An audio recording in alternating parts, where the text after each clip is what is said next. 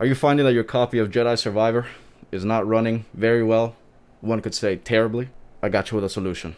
I've also been suffering from my computer running like DJ Khaled while playing this game. This is my current PC setup, as you can see, so I should not have any problem running this game whatsoever.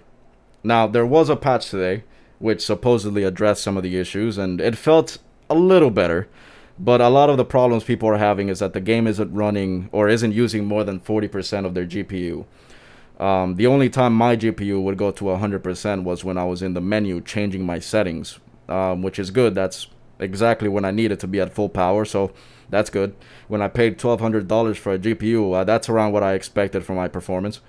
Listen, I did everything you can think of. I downloaded the latest drivers. I restarted my computer 10 times. I lit candles. I prayed. Listen, it doesn't matter. It's another day, another game that gets released unfinished. And it's EA, so this time it's understandable because their programmers are working with technology from the Cold War and Motorola Razors. So when they tell you that they're optimizing your files for better performance, I think they're actually just trying to hold you off until 2 hours playtime so you can't refund it. And so I found a solution. And this was the result. I mean, it's infinitely better. Not perfect, but at least, you know, not unplayable. It's low frame rate, yes, because the game is optimized by Groot and his extended family, but low frame rate is playable. It's the stuttering that kills the experience, and I would say this fix largely eliminates the CPU stuttering.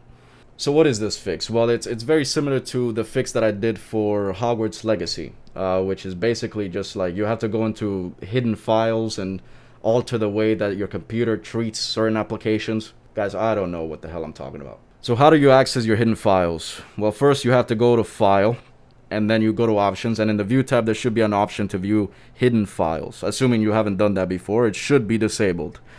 You want to enable it, apply it, and now you can see hidden files on your PC. Congratulations, you are now officially smarter than a 5th grader. From here on, you want to go to your local disk.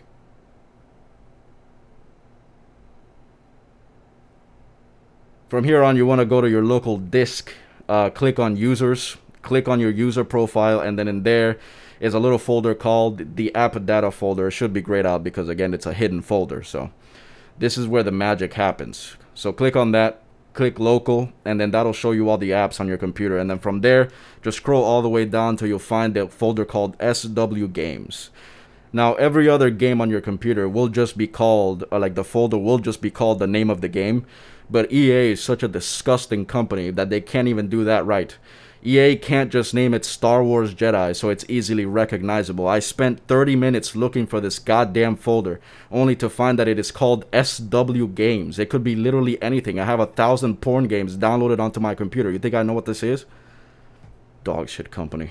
But once you're in there, click on Saved, then Config, and finally Windows No Editor.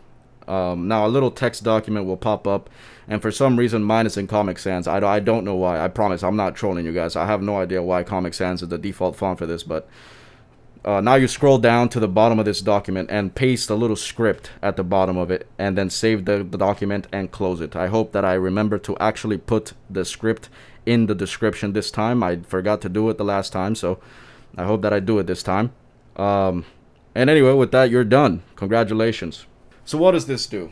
Well, like I said, I'm not even going to pretend to fully understand what any of this means. I am far beyond that point in my life. However, from what I've read, it's a pretty basic fix for like a pretty common problem that happens with Unreal Engine specifically, where it doesn't use a lot of its resources, or it doesn't use your computer's resources all that well. And so basically this forces it to use all the resources. Now, it should be noted that it didn't entirely fix my problem with the game not using all of my resources. It usually, when I first played, I was at 40%, and after the fix, it kind of hovered around 60%.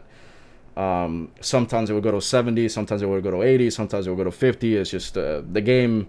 The problem is on the developer side, as EA themselves have stated in their little thread. They're like, yeah, we know this is a problem, and they also said they're like, you know, guys, there's no real fix, so we can't really fix it. We can only make it a little better, which is,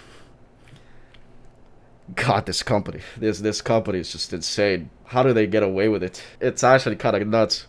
And the problem is also specifically on the high-end setups, which I gotta be honest. I've never felt discriminated against before, but I feel like I'm now getting to understand a little bit. At least now after this fix, you know, I can actually give Cal a beard without fear that my computer will just grow legs and beat the shit out of me for making it work that hard. So anyway, I hope this helps you guys. Peace.